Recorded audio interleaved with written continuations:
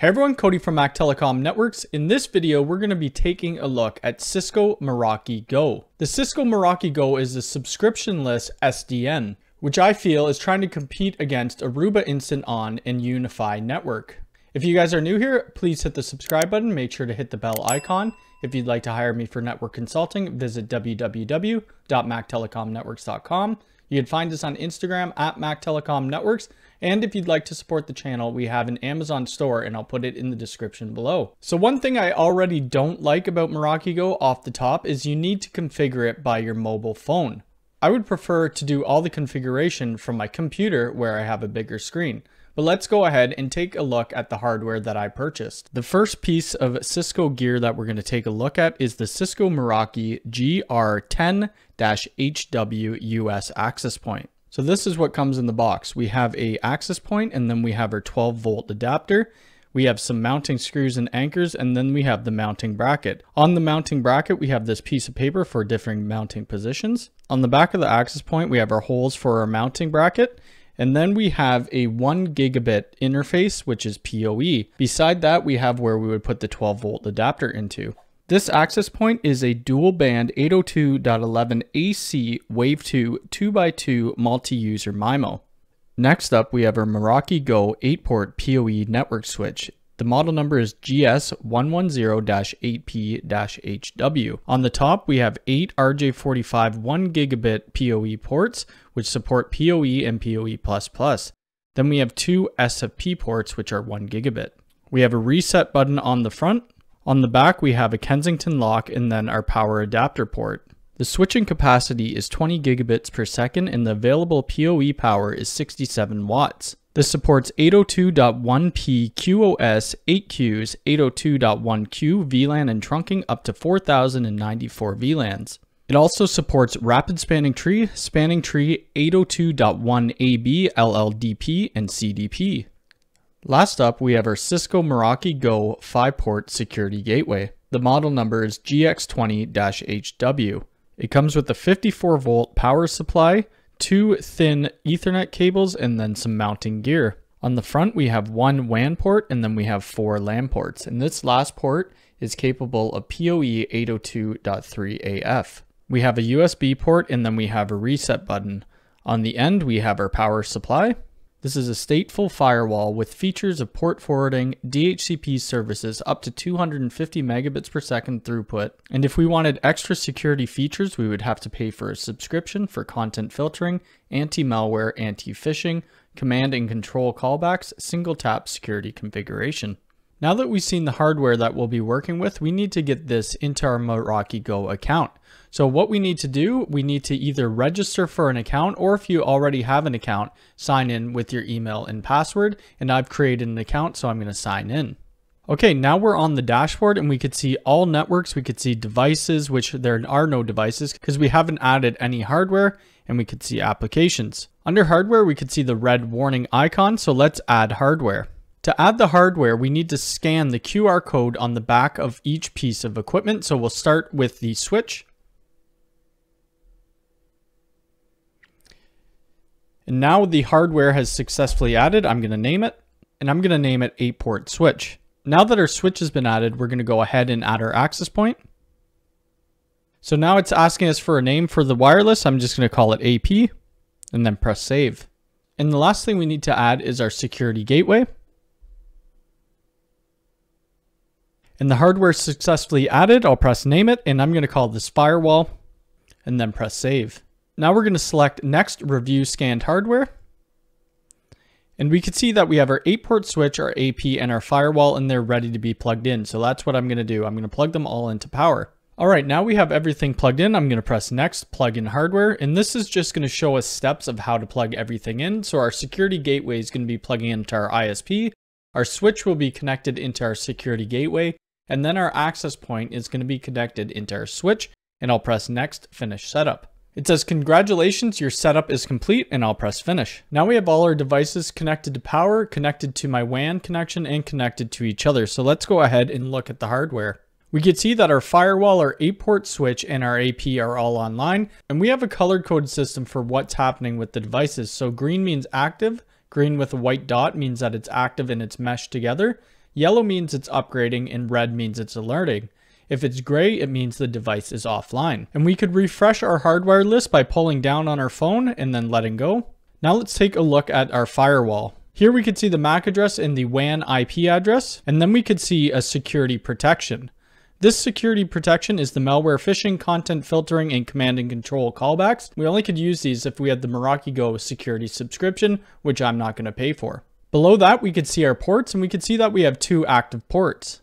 We have our internet connection, which it's saying type uplink, and the link speed is 1 gigabit per second. And then we have our LAN port, which is port 2. So this type is LAN access, and it's also running at 1 gigabit per second.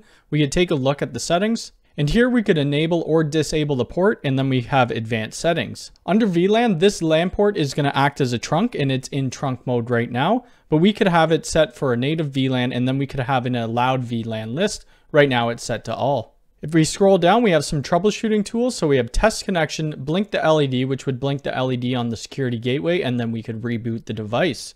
Under product information, we have the model number, we have the serial number, the MAC address, the WAN IP, and then the public WAN IP. We also have the firmware version that it's currently running at.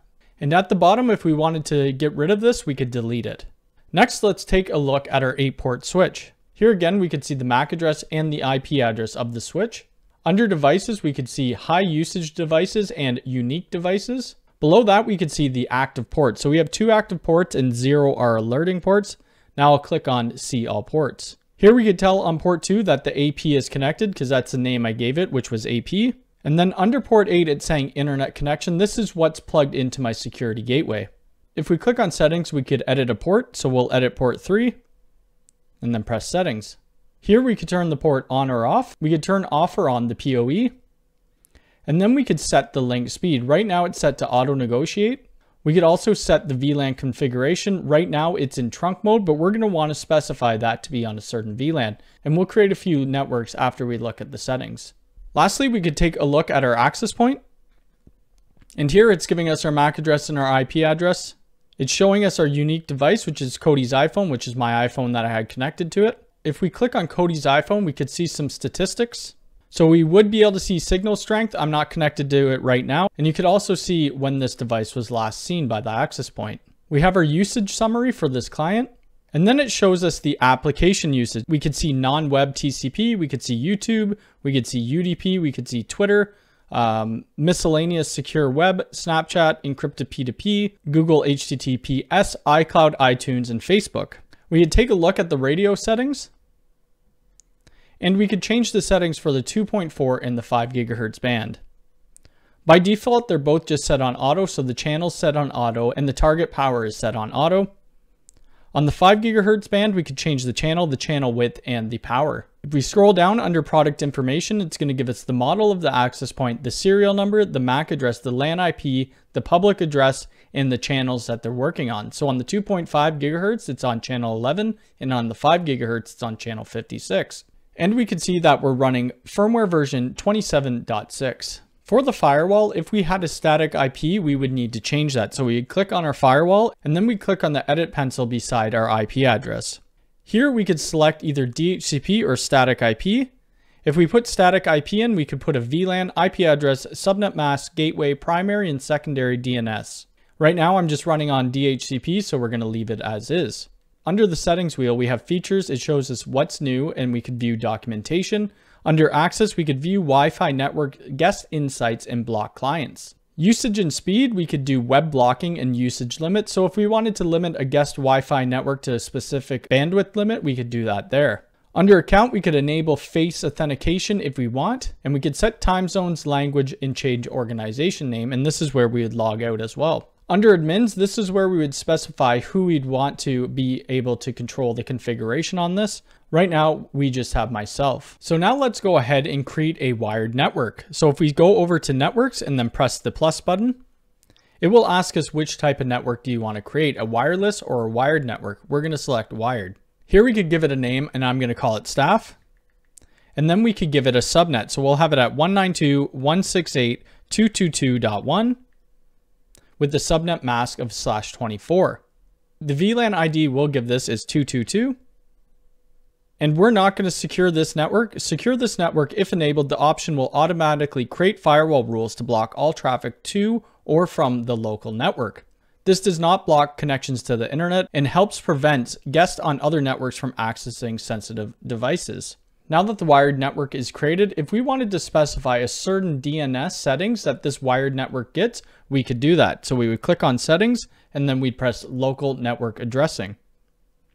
Here we could see the new staff network that was created and we could press edit. Then we could change the local IP addressing space, which we're not going to do, and we could enable and disable DHCP. Below that, we could see change DNS server. The first option, which is default, is the upstream DNS, but we could use Google DNS, OpenDNS, or we could use a custom DNS and we could specify that. Now, if we have some ports that need to be connected to the staff network on our switch, we could do that. So we'll click on hardware and then we'll go to our 8-port switch. If we click see all ports, we're going to edit port 3. We're going to click on settings and then advanced. And under VLAN configuration, we're going to make this an access port. And then we're going to give it VLAN 222 and press done. So now if I plug my computer or any other device into port 3 on that switch, we're going to get an IP out of 192.168.222.x/24. Let's go ahead and create a wireless network. So if we press the plus button, we're going to want to select wireless network. And at the top, the network name, this is our SSID. I'm going to call it staff. And then we need to set a password, and I'm just going to leave it at test1234. Below, if this is a guest network, it will prevent devices from interacting with the rest of your networks, and this one isn't, so we'll press save. Under our staff network, we could do some more advanced options. So here we could share the Wi-Fi network if we wanted, and it would give us a QR code. We could show the password, which is just test1234, and it will show us the devices that are connected to it. If we click on settings, we could see our access control where we could change our password, and then we have a landing page section. This landing page, we could have none, which would give us direct access. We could have click-through, or we could have externally hosted. Click-through would be like a captive portal. Externally hosted, if we wanted to set this up, when someone connects to this Wi-Fi network, it would push them to the website that was specified. Here we could do our web blocking and our usage limits. And then we could turn on or off the network. We could turn on or off the guest network. And then discoverability, we could turn on or off the SSID. If we click on advanced, we could see the wireless address translation mode. And right now it's in bridge, and we could look at the radio settings. So the radio settings right now, this SSID has both dual band in operation. So we have our 5 gigahertz and our 2.4. But if we only wanted it to operate on one or the other, we could specify that. Below that, we could have VLAN tagging. And since this is the staff network, we want to have it on VLAN 222. So I'm going to go ahead and put it into VLAN 222 and press save. Now I'm connected to that new staff network that we created, and you can see the IP address that I'm getting is 192.168.222.2 with the subnet mask of /24 and then an IP of the router of 192.168.222.1. Let's go ahead and do a speed test. The access point is sitting right beside me. I'll do another speed test down in my main floor and then one in the basement. And right beside the access point, we're getting 390 megabits per second down and 251 up. My connection is 1 gig by 1 gig. I'm going to go downstairs, do a speed test from the main floor and one from the basement. Okay, so here was the speed capture from my main floor, which is 1 floor away from the access point. And we're getting 294 megabits per second down and 129 up. Let's go ahead and check the basement. In the basement, which is 2 floors below, we were getting 96.9 down and 26.1 up. So that's pretty good for this access point. Since we didn't click that guest policy rule, we're still able to ping the main LAN gateway.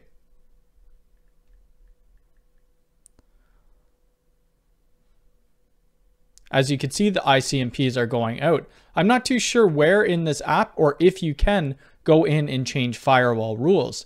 That's one thing that I think they're lacking, and hopefully I'm just wrong and haven't used this product enough to know where it is. Now I'm going to create another wireless network that has those guest policies, and we'll see if we could still reach the gateway of the other network. And we'll select wireless network, and we'll call this guest.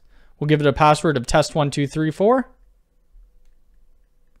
and then we'll specify that it's a guest network and press save. Now I'm connected to that newly created guest network, and what's interesting, it automatically creates a new network for us. So if we click on the information button, we can now see my IP address is 10.121.5.235. This is giving us a full class A. Let's see if we could ping any other subnet. So now I'm going to try to ping the gateway of 192.168.222.1. And we could see that the requests are timing out, so the guest policies do work. One thing I found interesting, if we go to our IP address of our gateway, we're able to see the security appliance. So if I type in 192.168.222.1, we're able to get to the Cisco Meraki security appliance. From here, we could do a few things. We could run a speed test. We could see the client IP address, and then we could configure. So pretty much if a client was connected to the network and they didn't have those guest policies on, they could reach your gateway. And then we could do VLAN tagging, and we could change our connection types. We'd also look at the Ethernet and change if they're enabled or disabled and what speeds they're going on. Down here it says the security appliance is successfully connected to the internet. We could click on the Cisco Meraki cloud, and then it's going to get us to log in. But once we're logged in, it's saying that we have to do all the configuration from our mobile app. And the only thing I needed to get into the Cisco security appliance was the serial number. That's the default username. And then the password was blank, and press enter. So I don't know if this is something that's overlooked, or if you could change the username and password on this so that nobody could gain access. One last thing I want to go over before we end this video, I forgot at the beginning to show the prices of the devices. So the Cisco Meraki security gateway is $183 MSRP Canadian. The Meraki access point is $147 MSRP Canadian, and the 8-port POE switch is $315. So do I think this competes against other vendors like Ubiquiti? I think it's a decent product, but has ways to go. I really don't like doing full configuration for my phone, and I couldn't figure out where I would go and set firewall rules. If any of you have used Meraki GO, I would love to hear what you think about it. If you guys have a question or comment about this video, please leave it below. If you like this video, please hit the thumbs up button. If you're new here, please subscribe and hit the bell icon. All right, thanks.